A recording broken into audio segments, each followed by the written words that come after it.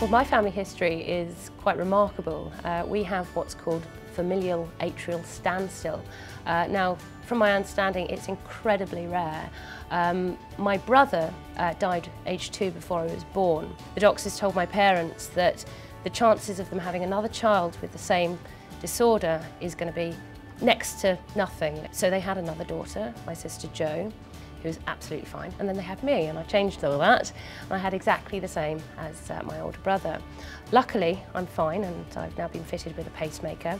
But then my sister came along as well, Christina, who has a pacemaker as well, with exactly the same genetic disorder that I have. So that, in a nutshell, is my family history. So Nicola's story is very typical of families with inherited cardiac conditions.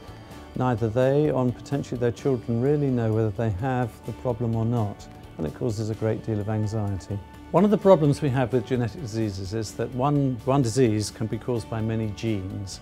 So we must test all of those genes to understand the condition which the patient presents with. So in order to test one patient for many genes, the old way of doing it was that each gene would be tested sequentially at great cost. If you were unlucky enough to have one of the less common genes, it could take years for the result to come back, and many, many thousands of pounds. And because of this, it simply became impractical to do gene testing properly. So now things have really changed. The new sequencing in this new lab will allow us to test all relevant 200 cardiac genes all at once in 2 to 3 weeks at a cost of around £500. And that means vast savings in time and money, better health care, savings in costs for the National Health Service, and much better outcomes for patients. Another real benefit for NHS patients is equitable access, because patients from right across the country throughout the NHS can gain access to these important tests. When we first meet a patient with inherited cardiac condition, of course we need to talk to the whole family, and that includes their siblings and their children, because half of them will also have the gene that causes the same condition. With the new genetic testing, we can identify half of the relatives who do not need to be followed up long term, relieving them of great anxiety and saving the NHS a great deal of money. And for those relatives who do carry the gene, we're able to offer early preventive treatment, including trying to prevent sudden cardiac death.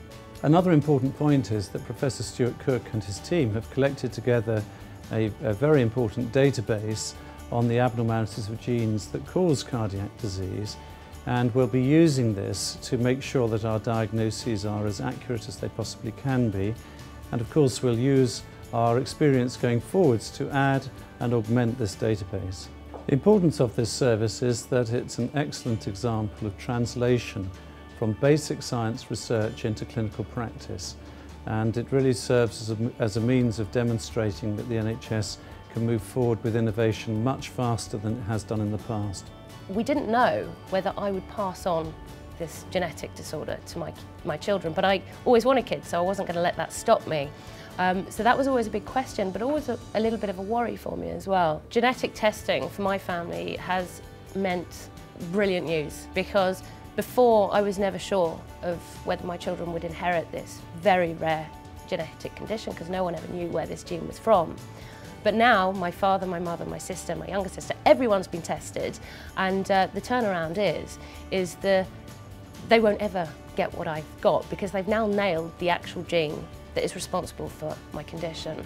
And that's a gene on my father's side and my mother's side, which are both incredibly rare. My children won't ever have what I have. They will inherit one of the genes, either my mother or my father, but they would never inherit both, so they'll be okay, which is brilliant. So I can now relax and everyone can have fun.